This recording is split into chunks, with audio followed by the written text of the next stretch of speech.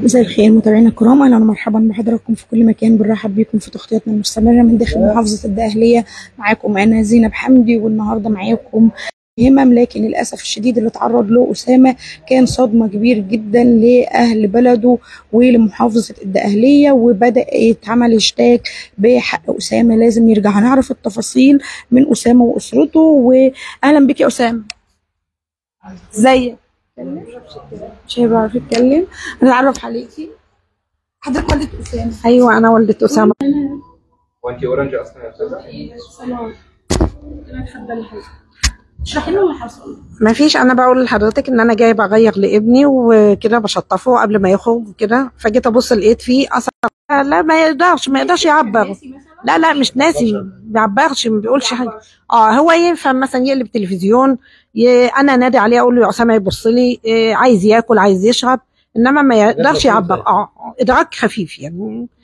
انما ما يقدرش يعبر ويقول مين ضربني او من كده. هو كل ايوه ما قدرتش انا زي اي ام. ايوه ما قدرتش اشوف المنظر على ظهر ابني واسكت. ناس بتتواصل معايا وبتقول لي ابنك تم فعلا التعدي عليه من فلان الفلاني اسمه سيد عبد السميع، وبالله عليكي ما تسيب حق ابنك. حصل ايه؟ قالوا لك ايه بقى؟ ان هو اثناء مروره من ايوه قدام بيته وهو الشخص ده انا عنده معرض شباك وباب زي ما حضرتك بتقولي. ايوه بدون قصد وقع حاجه او حاجه اتحركت من حاجه اتحركت من مكانها. فهو يعني نزل عليه زي ما حضرتك شفتوا الفيديو كلكم. ده جزء من اللي حصل، ده الفيديو ده جزء من اللي حصل. بيقال بقى احد الشهود بيقولوا لا ده هو ضربه 3 مرات، دي 3 مرة، دي كانت في الجزء الثالث مرة. ضربه في التوقيت ده. ايوه دي كانت 3 مرة. ما يقدرش يدافع عنه. لا ما يقدرش. ولما رجع له هو طبعا قعد يزعق، لو سمعت صوته هو راجع له تاني. فهو راجع له قام نازل عليه يقول لهم سيبوه بقى. وانا زي ما حضراتكم كلكم شفت الفيديو، انا الفيديو ما شفتوش الا مره واحده وما عنديش استعداد اشوفه مره تانية. لا طبعا مش قادره. كميه القهر اللي انا شفتها في صوت ابني والضعف اللي هو كان فيه، وهو بيصرخ بيقول ومحدش عارف ينصر ولا حد عارف يحوشه من ايديه. هو بقى الناس اللي كانوا واقفين حاولوا بس هو اصلا هو قوي البنيه. الراجل التاني قوي البنيه وده ضعيف، ده قد ركبته. الطفل ده او الولد ده قد ركبه الشخص التاني. فيعني بكل افتراء، بكل جبروت، بكل عنف. ليه جريمته كانت ايه؟ حتى لو وقع هي زقلوه بالطوب، واسامه رجع زقل في البوابه عندي. ابني بيتراضى شوف حضرتك، موبايل، بمنديل، ايوه بكيس شيبسي، باي حاجه بسيطه. انما ما كانش يستاهل الضرب المباح اللي هو نزل عليه بيه. تم القبض عليه وتم اخلاء سبيله اول يوم قبل ظهور الفيديو على ذمه القضيه. لكن لما ظهر الفيديو انا ما اعرفش هو اتقبض عليه تاني ولا لا. ما حاولش يتواصل معاكم ان هو لما انت بدات تسالي بعد ايه؟ لا قدم لكم اعتذار ندم؟ ما حسيتوش ده منه خالص؟ بعد ما رحت حضرت المحضر واحنا في المركز لقيته سيد المأمور تفضل مشكور جابه في ساعتها. المفروض انه حتى يجي يبقى فيه يعني حتى انت عرفت ان في مشكله. ندم في عينيه. ندم بس. قول معلش، قول حقكم عليا. كان عندك استعداد؟ كان عندي استعداد اسامح. ايوه كان عندي استعداد اسامح من اول لحظه والله. بس انا لقيت الطريقه والكلام بعجرفه. بيقول لي سايباه في الشارع ليه؟ يعني ايه سايباه في الشارع؟ هو الشارع ملكه؟ هو انا مش ساكنه في البلد؟ لا ده انا من اصل اهل البلد. ايوه احنا من اصل اهل البلد. هو من نفس البلد؟ وهو من نفس البلد. ايوه ويحتك ويشوف الناس، ياخد ويعرف ان الحاجه دي بتتشغل، الحاجه دي بتتباع، الحاجه دي كده، يعرف ان في حاجه حلوه حاجه وحشه. لازم يحتك. لما خرج اتحسن كتير. وعيه يزيد. ايوه بدا يفهم. ايوه يعني شوفي حضرتك هو مثلا دلوقتي بيمسح الكوكس بتاعه بمنديل. ايوه كان غسله، هو كان حاطه في ميه دلوقتي وحطه حتى لو مش عارف يغسل، بس هو حطه في الميه زي اخواته وطلع حطه في البلكونه. ودي انا هتنازل عن حقه. ردك ايه على الناس اللي بدات انت تعرضتي لهجوم بسيط جدا؟ هي ليه سايباه في الشارع؟ ايوه محتاجين توضحي النقطه دي. ما انا قلت اهو انا ده جزء من علاج اسامه.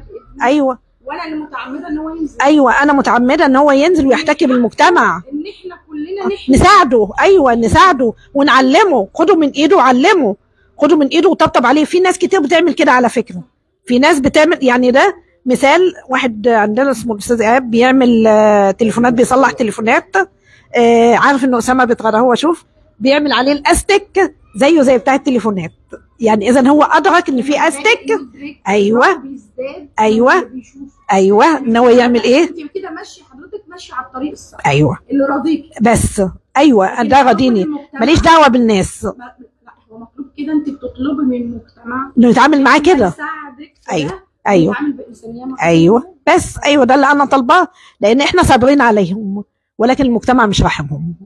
المجتمع مش راحم. لا انت اتكلمت بصيغه الجمع، مش ايوه على اسامه بس. ايوه انا بنقول هنا جرس انذار. ايوه يعني يا جماعه لكل اللي زي دول، شوفوا بعينيكم وبقلبكم اصحاب ذوي الهمم، بصوا لهم نظره عطف، ساعدوهم ايوه ان هم يعيشوا عيشه ادميه في المجتمع، هم ماشيين في الشارع. بس انا لما قلت كده وطالبت بحق اسامه عشان ده يبقى رادع لاي حد يتعرض للطبقه دي، بس لما يمشي في الشارع يتعامل معاه بالحسنى، بس مش اكتر من كده. يتعامل بالحسنى، يتعامل باللطف باللين، مش يبقى ماشي يعصبه في الشارع. هو ماشي في حاله ما بيأذيش حد. المتهم ما عصبش، بس المتهم ضربه وتعامل كانه بيتعامل مع ايوه بطل. ايوه ايوه ايوه حضرتك بتقولوا انهال عليه بالضرب. ايوه الفيديو متداول عن حضرتك، لو ما شفتوش اصوريه. ما نقدرش نعرضه لان ايوه للاسف. ايوه وصعب الناس تتخيل اللي اسامه تعرض. اللي اسامه بيصرخ ده جري منك مرتين يا اخي، ارحمه ارحمه، انت ما رحمتوش ليه؟ الفيديو جاني انا ما شفتوش في الكاميرا. هل لو طلب السماح في نيه ان انت تتنازل، ولا بعد ما شفت منظر ابنك؟ لا مين ما عادش حق ده، عاد حق البلد بحالها، حق البلد كلها. انا مش عايزه اقول لحضرتك انا بعمل كده حقنا للدماء وحفاظا على المتهم نفسه، لان انا لو اتنازلت المتهم ده هيتقطع.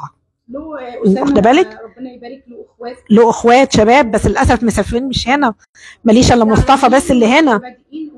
ايوه عملوا حمله. ايوه ما فيش الا معايا مصطفى بس اللي لسان حقوق، والباقي مش موجود. فهم بيقولوا ان ده عشان هم مش موجودين، ده ضعف، بيستغل ضعف كده. لا اولادي الحمد لله محبوبين من البلد بحالها، اصحابهم كتير جوه البلد بره البلد، شباب على خلق مش على اي حاجه تانية. المتهم ده كلمه تقولوا ايه؟ هقول حسبي الله ونعم الوكيل. هو ما يستحملش ان ابنه حد يعمل فيه كده، هو يرضى على ابنه كده انا بس. وعمل فيه كده ليه؟ ايه جريمه اسامه؟ اسامه الواقعه دي من امتى؟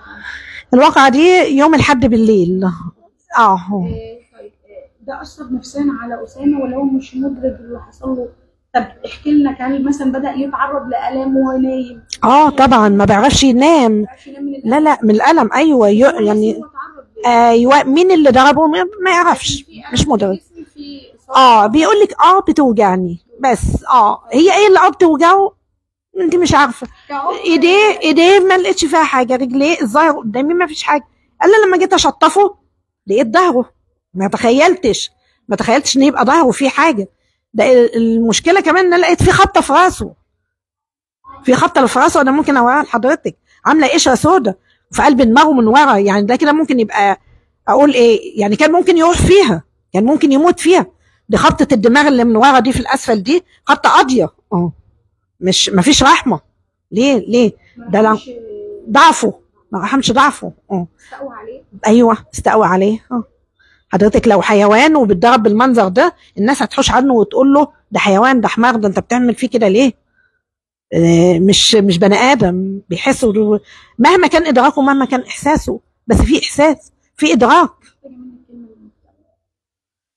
خلوا بالكم من الطبقه اللي زي دي، مالكمش بركه الا هم، بس اتعاملوا معاهم باللين واللطف، اتعاملوا معاهم كانهم اولادكم.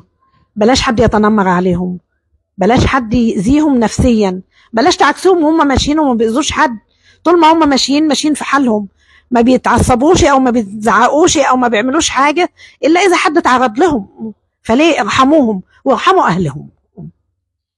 رجلك كل التقدير، لان مش اسامه بس، لو زي ما هو له اخ تاني. ايوه 30 سنه فاذا 34 سنه عايشه معاناه كبيره جدا. اي الحمد لله. احنا بنتكلم مش عليهم بس، ده عبء جامد قوي على اسرتهم. راضيه الحمد لله، راضيه بقضاء ربنا.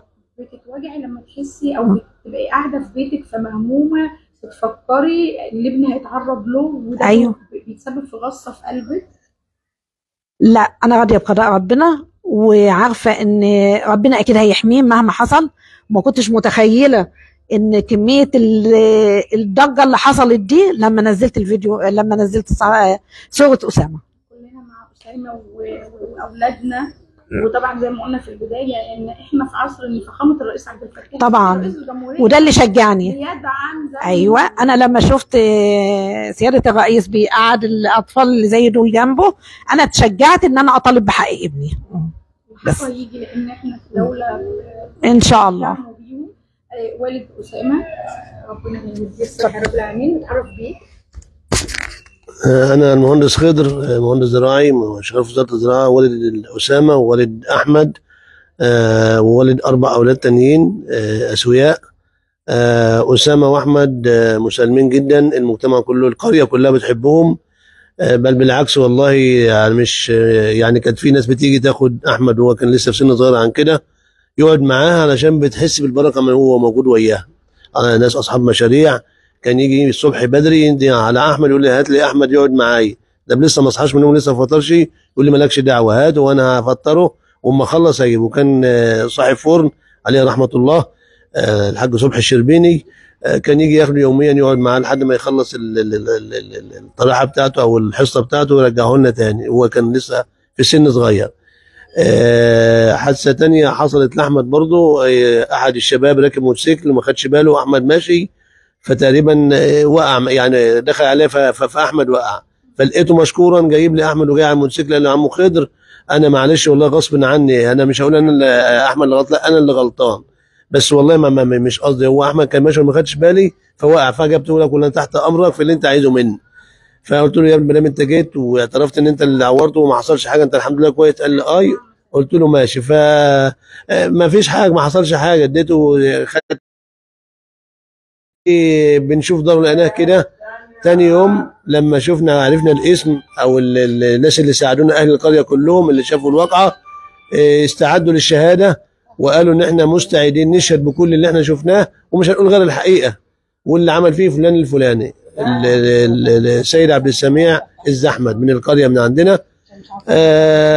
طبعا عملنا محضر الصبح، تاني يوم الصبح عملنا محضر. سياده المأمور مركز طلقه يعني مشكورا عمل اللي عليه وزياده شويه، وبعد جاب الشخص ده، جابه دخلوا الحجز.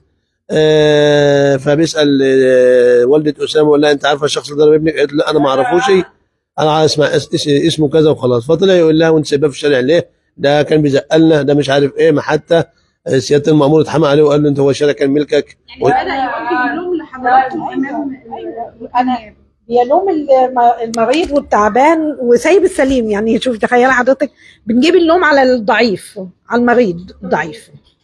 بطالب بحقه، بس حق أسامة. ان شاء الله كلنا متضامنين مع أسامة واولادنا المزايا ان شاء الله.